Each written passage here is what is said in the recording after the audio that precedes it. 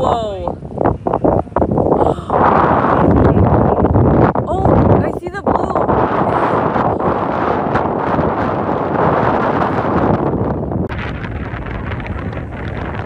Wow, that is quite the...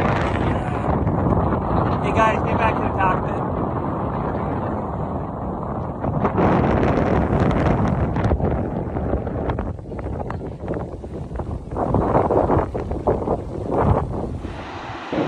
T-minus 8, 7, 6, 5, 4, 3, 2, 1.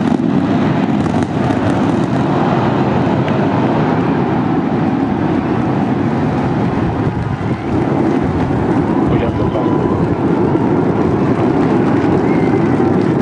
vehicle pitching that range.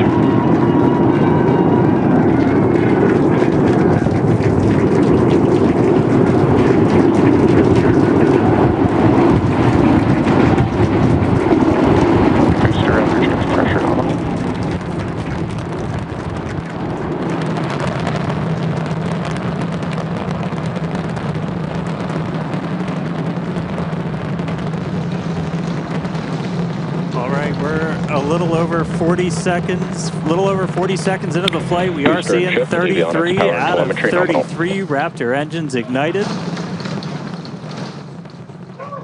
Boosters pushing us downrange over the Gulf. Next milestone coming up in just under 10 seconds is going to be max Q, that max aerodynamic pressure.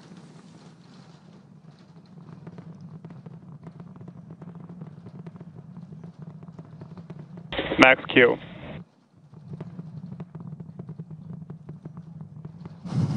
All right, so we're through max Q. That's the heaviest stresses it's kind of seeing on the way up. Wow, that was pretty incredible.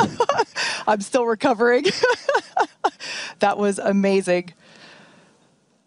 Beautiful views of the vehicle on ascent, pitching downrange away from the launch tower.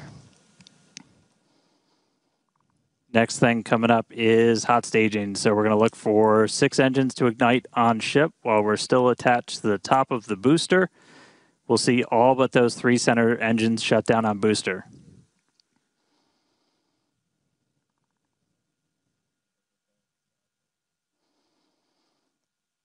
We're hearing the initial call that we are go for booster catch back here at the launch tower.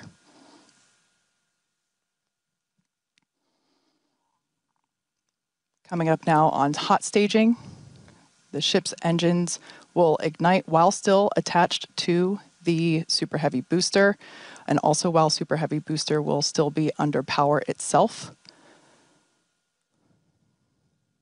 The clamps holding the 2 stages together are going to release, and Starship second stage engines will booster ignite. engine cut off. Ship engine startup. Stage separation. Boost back burn startup. There we go. Ship engines, all 6 Raptors ignited. We're doing that boost back burn. Looks like we got 11 of the 13 that we command for that, so that's going to start sending the booster back. We are still go for booster return, even with 2 Raptors out during that boost back. We can do a full duration one. But looks like we got a ship, 6 engines heading into space, and then we got a booster hopefully on our way back to Starbase. How's everything going in Hawthorne, Chris? Everything is looking good. The crowd eagerly followed that ascent and now watching the booster coming back. So as you can see on the left-hand side of your screen here, that is ship continuing. And that's a great view of ship continuing on its way to space. They're looking, that's inside the camera, inside the aft skirt, looking at the Raptor vacuum and the sea level engines, the sea level ones there in the center of your screen under our T+ clock. You can see our boost back burn. We're down to 3 engines on the boost back burn.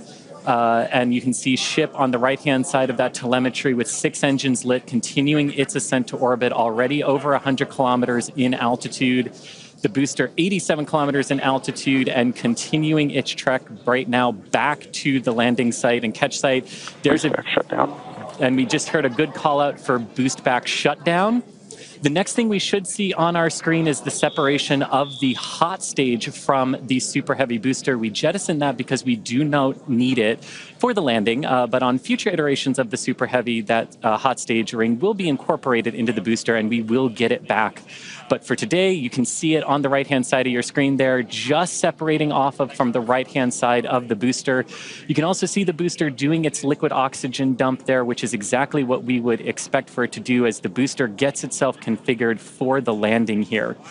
Now, meanwhile, Starship will continue to coast after it reaches orbit for about 40 minutes or so up to an altitude of 214 kilometers, but it's still got a ways to go there, currently accelerating past 7,500 kilometers per hour there in velocity. And just look at those great views of the booster coming back. The Gulf coastline there just looks absolutely gorgeous. Starship is on a nominal trajectory. And there we hear nominal trajectories all around. And Dan and Kate, we're at 5 minutes, 15 seconds here into the flight. Everything looking good for the Super Heavy and for Starship today. What's it like there at Starbase as we get ready to catch?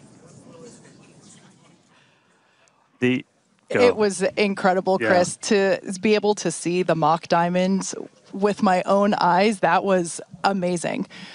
We are standing by for return of booster back to the launch tower. We have heard that we are go for the catch of the booster. Yeah, this coming from one of our long-range tracking cameras, we're able to see the hot stage separate and fly away. So coming up in just about 30 seconds, we're going to look for the landing burn. We're going to command those 13 inner and middle ring engines to turn on. 13 initially, they bleed off all of that velocity as we're slowing down from supersonic speeds, eventually moding down to only 3 engines for that precision flight into the tower. Right now, booster using its 4 hypersonic grid fins to help guide itself through this atmospheric entry back for its precision landing at the launch site. Once again, we're going to ignite first the center 13 engines. We should see that coming up here momentarily. Engines in startup. This is going to come down to 3 engines as the booster slows down for its landing. And we just heard the sonic boom.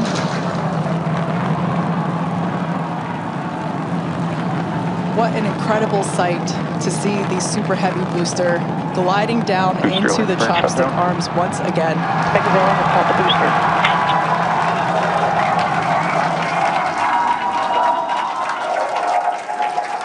Stuck the landing. Wow. That will never get old. All right. We saw 12 out of 13 light for that landing burn. Booster still able to make its way with that final precision burn on the 3 engines in for the tower catch. So booster caught. Meanwhile, keeping an eye on ship. Still got 6 Raptors burning. Those are going to continue for about another minute until we'll get to the Starship engine cutoff. Really cool view. Again, a million shout outs to all of our avionics team who make these cameras possible for us. That's looking right down inside essentially the skirt area of ship, where you can see a pretty good view of all 6 Raptors, especially those 3 inner ones, one of which we're going to hopefully relight a little bit later. And we just saw some engines go out. It looks like we are losing attitude control of the ship.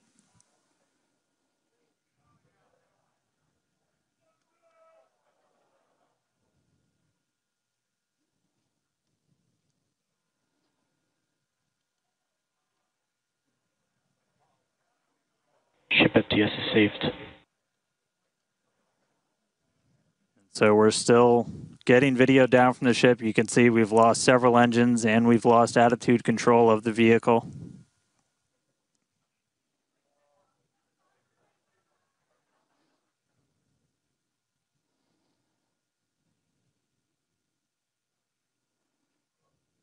All right, so coming back with you real quick. So can confirm we did lose contact with the ship. Unfortunately, this happened last time too, so we've got some practice at this now. We've got a lot of measures in place, like debris response areas where we coordinate very closely with air traffic control.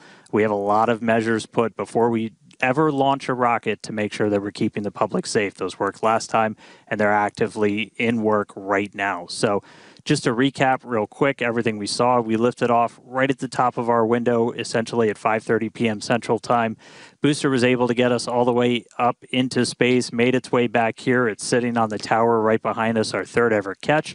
Starship ignited all 6 of its Raptor engines. It was just about 20 or 30 seconds away. We'll get exact times from the end of its ascent burn when we started to see some engines go out on ship, eventually lost attitude control, and then lost contact with the ship shortly after. So obviously a lot to go through, a lot to dig through. We're going to go right at it. The primary reason we do these flight tests is to learn.